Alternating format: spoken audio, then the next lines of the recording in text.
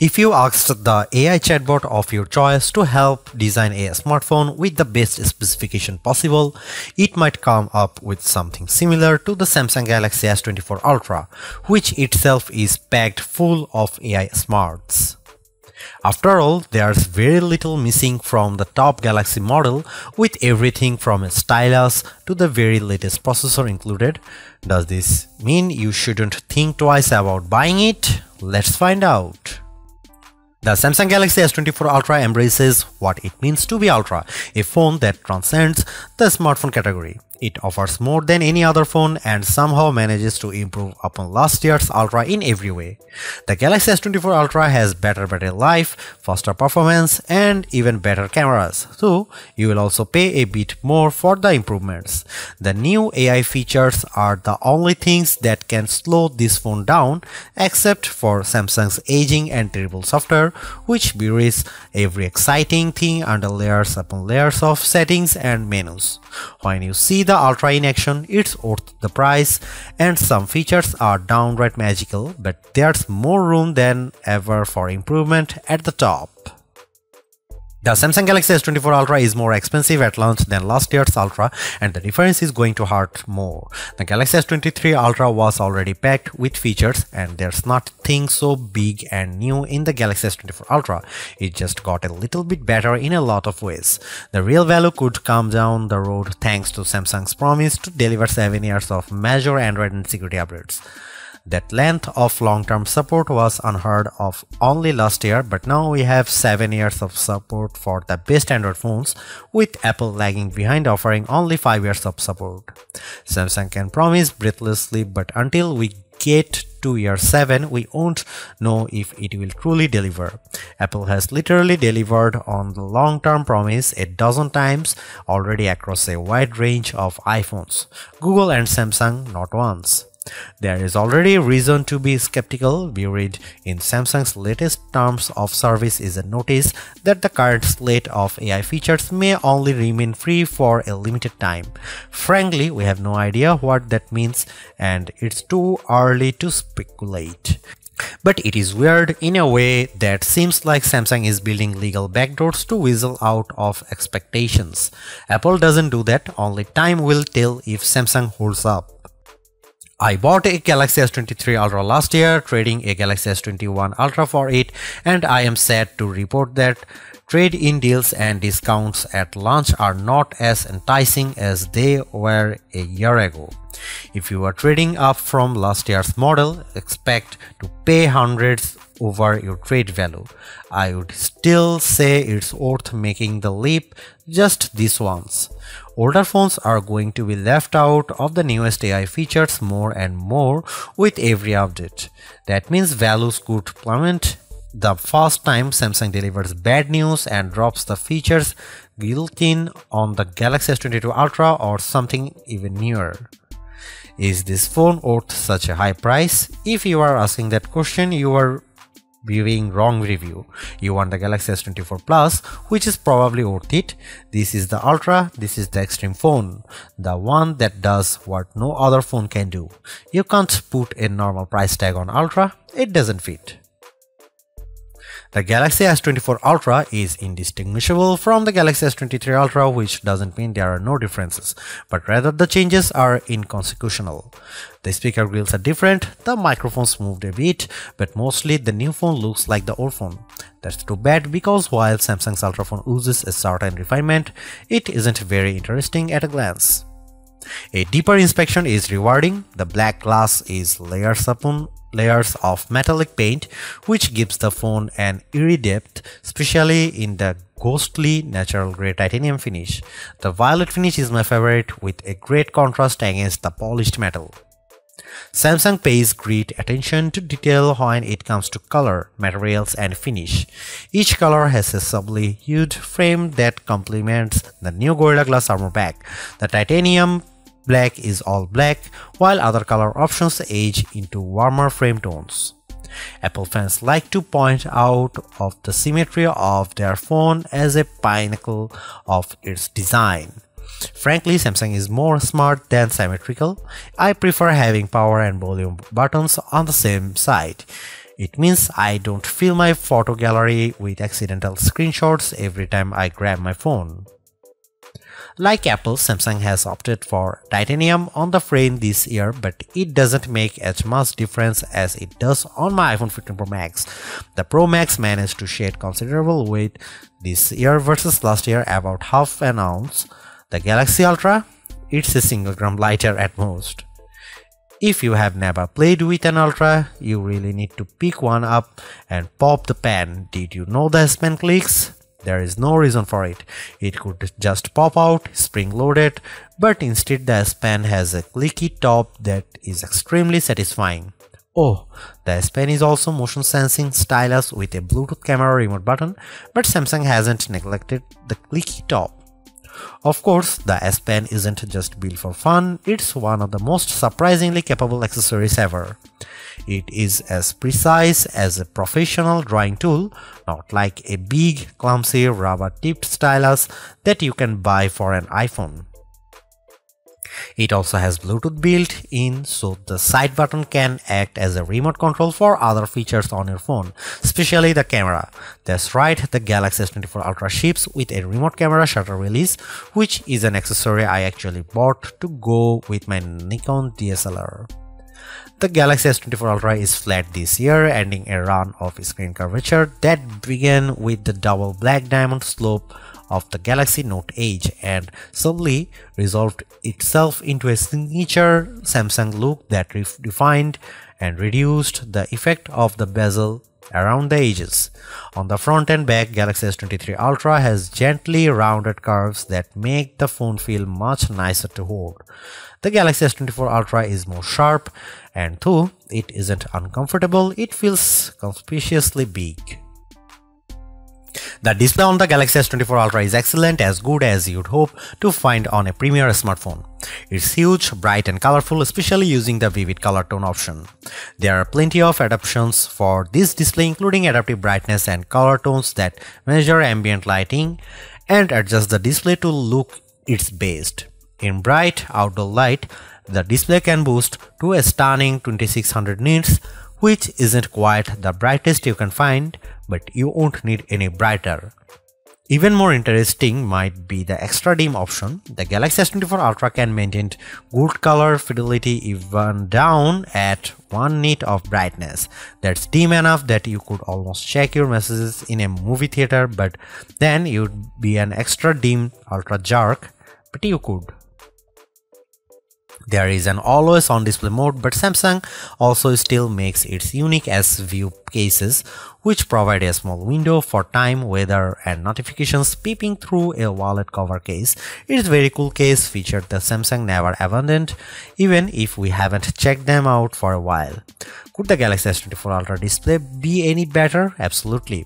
There are phone displays that can reach 144Hz refresh rate too, that may be faster than a human eye can actually see. It would be nice to Samsung to give up the fight against Dolby Vision on its phone displays and TV sets. If you watch a lot of Netflix shows, looks better when you compare a display with Dolby Vision against a display without. It seems like a silly omission for Samsung not to support Dolby's HDR video standard when it supports Dolby Audio. It has become abundantly clear that Samsung is focused entirely on hardware and has no interest in improving its software. The software on the Galaxy S24 Ultra is terrible and One UI is becoming unusable. Even the simplest features are bogged down with options and menus, and Samsung can't seem to make a single decision about what's best for its users. I am going to give Samsung a year to fix its software problems, though I suspect it will take 2 years or more to dig out of the current mess. Everything that was wrong with Samsung software has gotten worse, and the problems infect every new edition like a disease. The Galaxy S24 Ultra is loaded with features, but where do you find them? Where do you find the new AI translation tools or set up the AI feature that rewrites your text messages? Where do you turn an AI to edit photos or AI to summarize a web page? All in the same place, sadly. All of the new Samsung Galaxy AI features are buried in settings, and they are not at the surface. there are 22 different options in the settings menu. Option 16 of 22 is advanced features. Tap on this, you will find advanced intelligence, which isn't actually what AI standards for, is it? In any case, that's where Samsung has hidden all the cool new features for its flagship smartphone under the 16th setting option 3 layers down. I have talked to Samsung about this and they recognize that it's a problem. Features are hidden, everything gets buried in settings, as if that is a place we expect to find features as disparate as wireless power sharing, parental controls for children, and always on display widgets. In a feeble attempt to inform users about everything the phone can do, the Galaxy S24 Ultra will occasionally bubble up messages and suggestions for things to try. Sadly, Samsung phones are overloaded with messages and suggestions. Galaxy phones will infamously serve you an advertisement on your brand new Galaxy phone, imploring you to buy that brand new Galaxy phone. That's not how you educate people. Take it from me, a former high school teacher, if you simply tell your users about a new feature once, you haven't taught them to use it. Samsung needs to take a big step back and figure out how to encourage users to try features they will enjoy. Samsung also needs to remove the features that aren't being used and hide the ones that don't need to be visible. As for the new AI features, they are a mixed bag of amazing magic and useless doggerel. If you get a chance to use the AI translation on a phone call, it's like science fiction. It feels like you have stuck a babblefish into your ear and you are living in a fantasy future. Samsung could write "Don't panic" on the phone and ship it with a towel. The Galaxy S23 Ultra was our overall best camera phone of last year, so rumors that Samsung would be dropping the optical zoom from 10x to 5x set off a flurry of concern. The 10x zoom was the standout feature on the Galaxy S23 Ultra. Aside from the 200 megapixel sensor, the two zoom lenses, the 100x digital astrophotography, the AI image enhancements, and everything else the phone could do. Still, it's odd for Samsung to take a step backwards, especially where specs are concerned. Let's start with the Galaxy S24 Ultra's 5x zoom lens. Samsung has not taken a step backwards, more a step sideways. The Galaxy S24 Ultra still has the best zoom camera you can find on a smartphone. It's better than the Galaxy S23 Ultra's 10x zoom, and it's much better than the 5x zoom you will find on the iPhone 15 Pro Max most of the time, like when you are really using the zoom to its full extent. When you zoom in to 10x or even 100x, the Galaxy S24 Ultra produces images with better color and much better dynamic range than the Galaxy S23 Ultra. Where the older camera made images look flat, you will see more depth and shadow with the Galaxy S24 Ultra. What you won't see is plenty of detail. Samsung has sacrificed the fine details in images for better overall quality. It's good trade. Those 10x and 100x zoom images from the S23 Ultra look terrible. Sure, you could make out some details, but they are mixed with noise and blur like a virtual chopped salad. On the Galaxy S24 Ultra, you won't see as much, but you will be happier sharing those photos because they actually look like good pictures rather than police evidence. Check out some camera sample from Galaxy S24 Ultra and some comparison between Galaxy S24 Ultra, S23 Ultra or iPhone 15 Pro Max.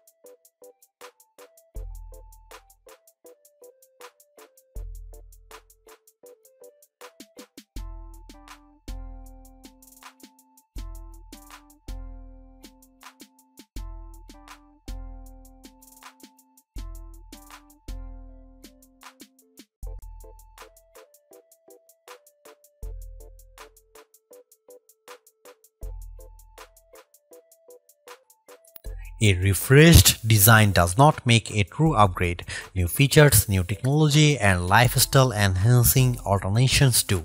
And the Samsung Galaxy S24 Ultra has all of these along with seemingly every other features or specification bump you could want from a new phone.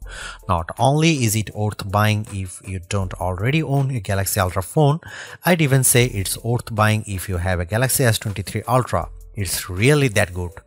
Obviously, you don't need to upgrade your Galaxy S23 Ultra, but it's heartening to discover Samsung hasn't just sent out a vogue refresh of its most expensive non-folding phone this year, which is really what it did with the Galaxy Z Fold 5 over the Galaxy Z Fold 4. The Galaxy AI stuff is being pushed hard, and while some of it is worth your time, it's not a reason to choose the Galaxy S24 Ultra on its own.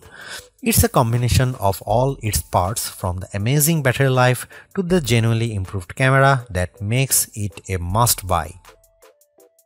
Although I say it's even worth an upgrade from the year-old Galaxy S23 Ultra, I do think you should mostly go into the Galaxy S24 Ultra with the intention of keeping it for years. Quite apart from Samsung's efforts to use more recycled materials, the software update commitment, the sheer ability of the device, and the price bump all shout, keep me in all. Honestly, I don't think you will tire of the Galaxy S24 Ultra or reach its full potential anytime soon. Buy it and keep hold of it, as you simply can't do much better. Thanks for watching. See you in the next one.